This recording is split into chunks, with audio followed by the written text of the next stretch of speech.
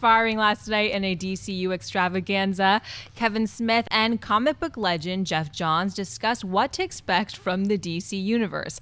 Although there were many things that caught fans' attention, it seems the brand new Suicide Squad trailer was the talk of the night. In the trailer set to the background of Queen's Bohemian Rhapsody, we get a better look at the tone, the team's dynamic, and a detailed look at the Joker in action. Christian, what do you think of the new Suicide Squad trailer? I loved this trailer. I loved it. It was, and I've said it when we did our anticipated DC comic book movies. I had this over Batman vs Superman, and I still put it there. I think that the tone is amazing. Everything that David Ayer kind of promised that he would bring, it's chaotic. The whole film is chaotic, and I will tell you this. Hold on to your balls. Jai Courtney is the best thing in this trailer. Oh my Jai Courtney God. looks great in this trailer. It's like a totally different actor. Like he looks like he's having fun. He looks like he has personality. Now, the movie might be different, I don't know, but everything that I saw stood out for him, and I couldn't believe it. And then you get the look of the Joker. Man, that laugh, he nailed it already. Jared Leto is the type of actor that we know is going to bring it.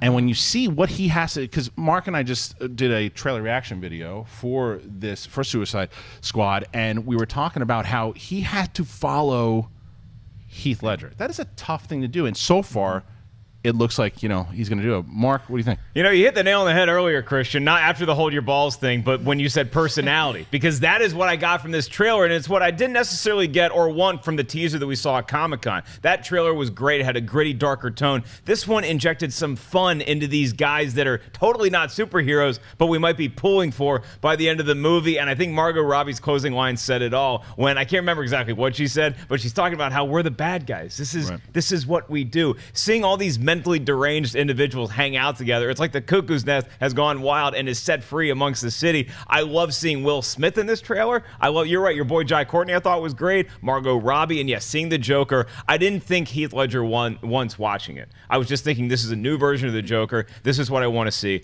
Best thing about this trailer, didn't give away anything. We got to see a lot of personality, didn't give away any plot points other than what we already knew. I love when trailers do that. Yep. Yeah, I think this is the good sequel to the very first Comic-Con trailer. Once again, not telling too much about the plot other than we know that a group of supervillains has been put together by the government to take on something nastier, and and that their lives are disposable, and if they do this job, they'll get a new lease on life. I thought it was great, and I agree. Seeing a little bit more of the humor, a little bit more of the quirkiness and the weirdness that is going to be this film was exciting, and I'm happy you said that about Jai Courtney, because I was going to come in and be like, man, you know what? I was really impressed with Jai Courtney. I don't know how you could hold it on him, and I was happy to hear you say that, because he was really good. Everything they showed is like if that's just the best of Jai Courtney and everything's downhill from there, it's still really good. I was sitting next to him when he'd already seen the trailer, but just watching Harloff's world crumble in upon it. No, it wasn't. No, because look, the thing is, your hatred must now go away. It's true. He turned me to the light side. Yeah. But what I'll tell you though, soak in the goodness. No, soak in the goodness. Why are you putting in a good performance, man? Be terrible. But no, I actually there's two movies, like The Water Diviner, which was an alright movie. He's in it for like 2 seconds, but he's good in it. Yeah. He's in that movie with what was it, Unbroken, with that Angelina Jolie, and he was good in that. In it for 2 seconds. It seems to be like when he's in these like supporting roles, that it's that same thing that happened with Sam Worthington, as where Sam Worthington, when you watch him in movies like Cake or when he was in Everest, he really shines. It's when you put him in the forefront and say, that's your movie star, that's your guy, and the Die Hard movie that he did, and Terminator with Jai Courtney. And maybe these are the roles he needs to do, because when he's not carrying on his back and he's part of a team, it looks like it's working. I don't blame him for Die Hard 5 at all. I blame the director. Speaking of directors, it seems like David Ayer has a clear lock on the exact tone he wanted to get from this trailer. And so now August can't get here fast enough. It's like Batman v Superman's great. We're very excited about it. I can't wait to see the next movie in the DC. I also liked seeing like all the different powers of the different supervillains, because I was not 100% sure who Slipknot was. I know it's a band, but then who's this dude with the weird skull face? Oh, he's got bizarre powers of flame and stuff.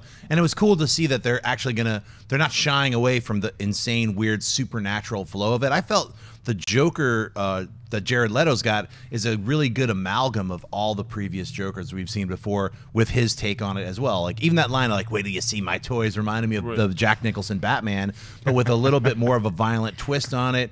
I like the way he looks with all the tats and the weird, you know, fake teeth. I mean, he's creepy as hell, and that's how I want the Joker. So any new version of the Joker that we see, even after Jared, it's got this one to be. Yeah, I agree with you completely. And I think that what it does, and even listening to that special when you heard Kevin Smith and Geoff Johns talking about it, they clearly know that this movie comes out right after it's Batman v Superman, and it comes out in August. It has to further the DCU. Yeah. And it's certainly going to do that. And it's going to, and it's exciting to know that these characters that we see here, I don't assume anyone's going to die out of the main villains, maybe, who knows, but it'd be interesting to see that these villains that we're actually going to be rooting for, even though they're clearly bad guys, when they're going to be the standalone bad guys, maybe, you know, with Harley Quinn fighting with the Joker in the Batman standalone movie. It's pretty exciting now that we're going to have kind of an attraction to them. Killer Croc eats people. That's all I know. Yeah. I'm in. I'm a little concerned about the humor. I do not want it twisting and turning into a Batman and Robin. Like with trailers, it's hard to sometimes tell what the tone of the film is because it's a lot of quick cuts and action and people jumping and punching and explosions. You're like, that looks awesome. And then there's one or two lines that kind of work in the trailer out of context. Right. Then you're watching the film and some corny stuff starts happening. You're like, what is going on? I'm praying that that's not what happens with this film. I don't want that to be the case, so please don't make that be real. I'd love to hear what you guys think about the Suicide trailer. Make sure, obviously, for the live stream right now, give your thoughts. Tell us exactly what you thought of the trailer. And if you're watching this on a replay, let us know exactly what you thought. Did you like it? Did you think it stinks? Comment and tell us. All right, Ashley, what's next? All right, well, on top of the sexy Joker, also included in the DC special, the very first footage of the highly anticipated Wonder Woman standalone film. It was revealed that we will be getting an origin story of the iconic Amazon. Wonder Woman is directed by Patty Jenkins and stars Gal Gadot and Chris Pine and releases in 2017. Schnepp, what did you think of the first look at Wonder Woman? I thought it was fantastic. You know what? It's everything I was hoping that they would do with Wonder Woman, and especially just these, like, I think it was like maybe 8 or 9 shots while Geoff Johns is talking about it with Kevin Smith. They're like, what did you do and what's this? It's her origin story, and you just see these kind of, you know, her on horseback riding, or her up in a tree somewhere, her like walking with Pine, as you know. I just thought the way that the shot looks beautiful, and also a few scenes of her taking out, like, I guess it's a bunch of Nazis, I don't know, her fighting looked really cool. So those little moments makes me feel like, you know, when Batman v Superman comes out, we're gonna see a Wonder Woman trailer attached to that for sure, and we'll get all these bits together into something that tells a little bit more of the story. But from just those little quick glimpses, it looks really fun. Yeah, I like the way it looks for sure, and I think that I like Patty Jenkins' stamp on it already. But what I really took away from it is that this is DC's version of Captain America, as where they're going back in time, doing the period piece, setting it up. Chris Pine seems to be, like you were saying before, the Peggy Carter of it, and we're going to transition her from where she was into our world. And you saw that. You felt that feel. I already know the tone of the movie, and I think Gal Gadot looks, we didn't really hear her say too much yet, but as a badass and her fighting, I love the slow motion scenes, and I love the way they described her. In that, again, comparing it to Captain America, where he's the Boy Scout, she's the Girl Scout. She's super kind. She wants to do right, but she'll kick your face in. And I think that that's exactly what she needs to be. This has been coming for a very long time to get this character. There's been so many struggles from Joss Whedon's version back in 2005, and it went through, and it's been going through the Warner Brothers system forever, and then now they got this DCU. It's a no-brainer. I really like it. It doesn't look cheesy. It looks like they're taking it serious, and they kind of need to for this, but I really dug it. Mark? Yeah, to quote the late great Steve Irwin, Crocodile Hunter, gorgeous. And I'm not just talking about Gal Gadot either. I thought this entire movie looked really beautiful the way it's shot. I do have a hesitation I'm surprised you boys didn't bring up, is that the action scenes, to me, we saw like 2 of them. It's fine. I get it. I didn't like that we're slowing down and doing that Resident Evil Matrix stuff every action scene I've seen so far. I'd like to see her kick ass in real time for a majority of this movie, so it makes me a little nervous that that's all they showed of her beating the crap out of people. But look, having said all that, some people were a little concerned, okay? You hear Chris Pine is being cast in this movie, and it's like, oh no, is all this other star power, more experience going to overshadow actual Wonder Woman? No. This is Wonder Woman's movie, and you got that even from the 35 seconds or whatever amount of time we saw footage of Wonder Woman.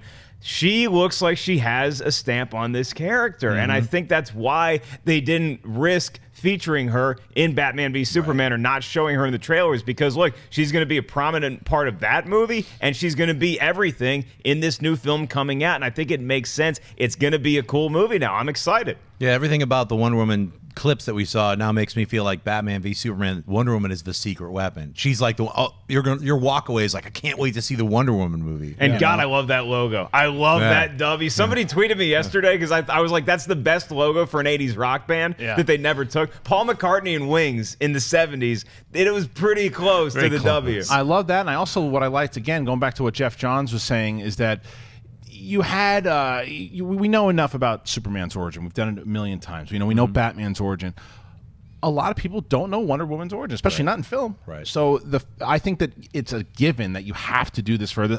Again, referencing Captain America. So, Ashley, did you get a chance to see any of this last night? I did, and I'm kind of even shocked that, I mean, because I don't know as much of Wonder Woman as you guys know, because I'm not familiar with the comic world, but I'm so shocked as like we are remotely okay with this, because I felt like your guys' expectations were not, you weren't going to be excited for the way that this was going to be turning out. So I'm excited for this now, and hearing you guys say that you're okay with the way this is turning out, it's even making me more excited for it. Well, I think a lot of the trepidation when the original casting, as you can go back and listen to Campia rant about it, Gal Gadot, he was like, she's a she's a model and this and that. But it's like, I've always been said, like, look, they cast her for a reason. We might not know that she's a great actress, but whatever she did in that audition won them over and said she can be Wonder Woman not only in Batman v Superman but in her own standalone movie. So we're gonna, I guess, discover that. I think they're holding her voice back. You see her talking in the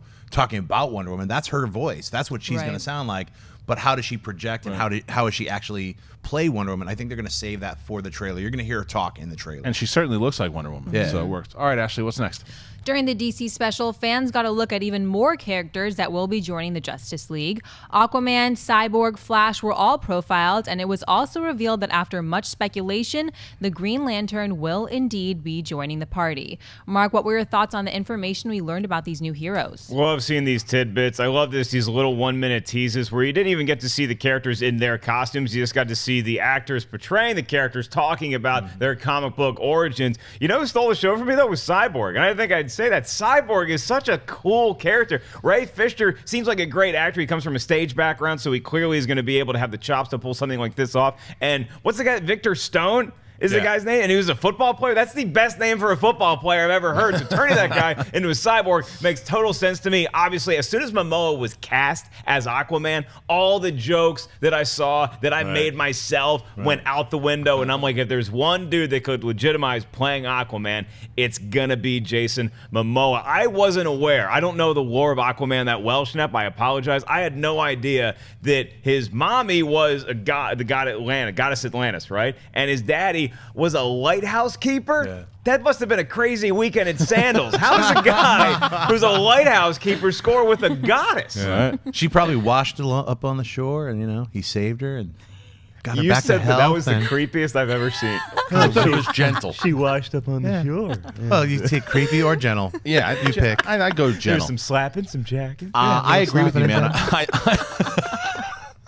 I think Cyborg was the steal for me. Yeah. Because I didn't know enough about Cyborg, and I remember when they announced, I was like, okay, we'll see who he is. And the look was all right. And then when they explain exactly who he is and why, and what they can do with him now with today's technology, I was saying that it's almost, he's kind of a version of Ultron in a way, and a good guy. Ultron, and I think that to me, I'm really excited to see what they do with this character, and I really love the Aquaman stuff. The second they announced Jason Momoa, I was on board for that. Flash was the one thing. I'm still very excited to see Flash, and then I was speaking to Dennis about it afterwards, and I think I was speaking to you as well. And I thought, and I just self-admitting not a huge Flash comic book guy, but I thought that his origin story was actually what they explained, that it's everything basically from the TV show. But you're saying that that's just from the TV show. It's a melding of all the different comic books, but it's directly from the TV show the way they explained it yesterday. Yeah. And it's basically, I think it makes sense because what they're doing, I like if what it seems like what they're doing with the Flash television show and all the movies is they're making it so that we could have a crisis on Infinite Earths. We could have Earth 1, Earth 2, Earth 3, Earth 4, all these different Earths. Batman v Superman and Wonder Woman, all the movie characters are all on some other Earth, and then all the TV characters are in a different universe. And the Flash has the power and the ability because of his speed to kind of dimensionally go and travel between these different universes. They're already establishing that with Flash going to Earth 2 in the TV series. We don't know what Earth the movies are from, and plus, who would ever call, like, if you were from Earth, you'd be like, obviously we're Earth 1 and you're Earth 2. They're like, no, you're Earth 2. Like, we, you know, that would be something like, we don't know how many Earths there are, but I like that at least they're opening that idea with the Flash so that they make it so that you can have the TV show and the movie Flash different. I liked hearing that explanation, too, because it does legitimize him as a part of the Justice League. Like, I didn't know if the Flash was just, like, a really fast dude, and it's like, well, you know, Daryl Green's great, but is he going to help out superheroes? No. He can run so fast, he can get to another dimension. That's pretty crazy, and your boy Kevin Smith made a great point last night talking about Cyborg, how the upgrades to him can be so much more plausible now in this new society that we live in than when the character was originally conceptualized. But my takeaway from all three of these little featurettes was that it's characters trying to retain their humanity while still embrace their superpowers, even with a guy like Aquaman, who is already half god. Well, I think that they also confirmed the time travel, that's going to happen in the movies as well. You know, they're adding. That's what I liked what DC was talking about last night. They have to add brand new things and stuff that we haven't seen in the Marvel Cinematic Universe, and they have to do that with the characters that they've established really well in their comics. But the other thing, the one that I went, whoa, finally, Green Lantern. We finally get confirmation that Green Lantern is coming back. Now, we don't know if it's going to be John Stewart.